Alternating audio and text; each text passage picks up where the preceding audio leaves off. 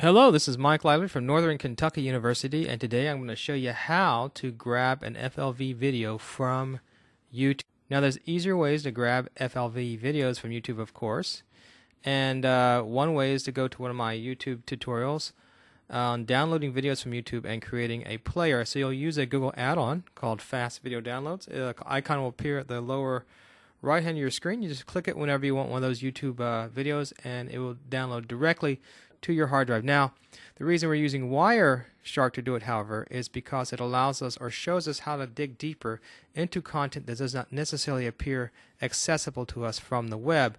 So what I'm going to do now is grab a Narnia video. So the first thing I'm going to do is bring up a browser.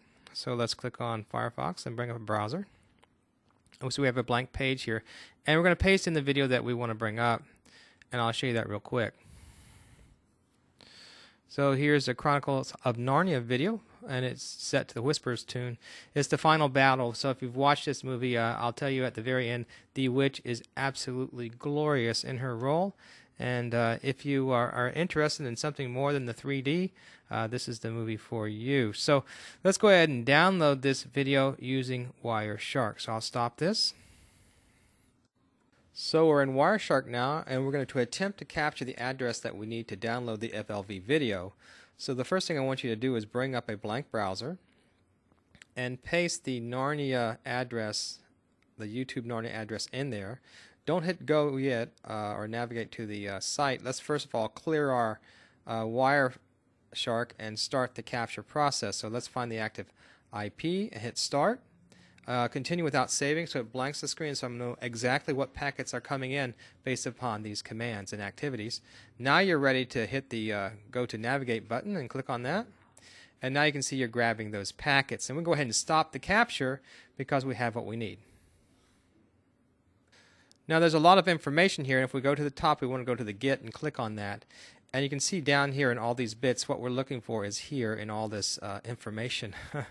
But that's kind of hard to work with, so what I want you to do is go ahead, and you could also search in the next panel as well. But an easy way to grab this is just go to Analyze and go to Follow TCP Stream. When you click on that, let's just kind of scroll down to the bottom. And what that TCP stream is doing is putting all that together for you in something we can recognize. And we can see the address we're looking for is right here in the Get Video stream. So let's go ahead and scroll over here.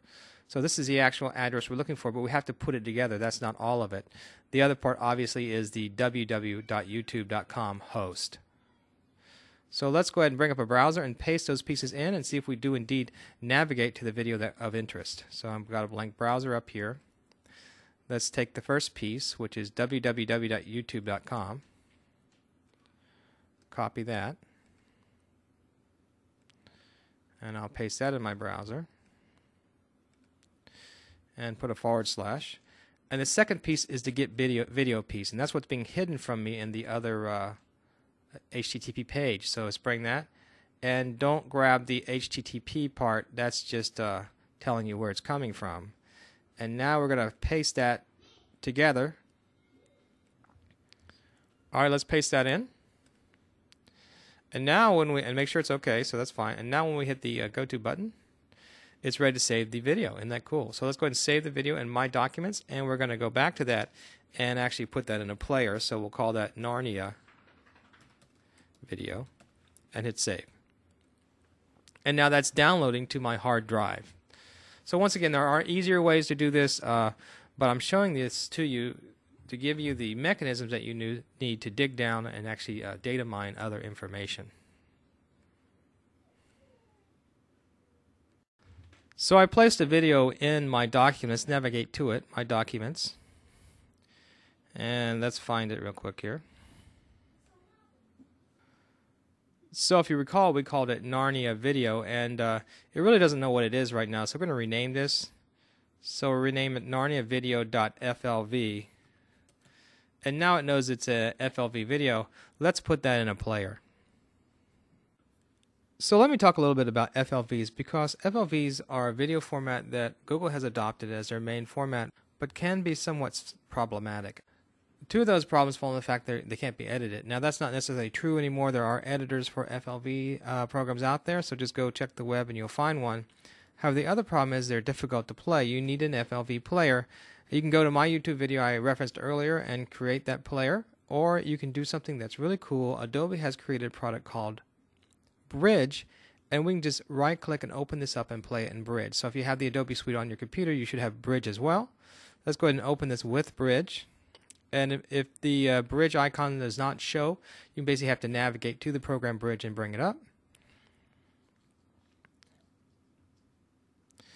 And we've brought up Bridge.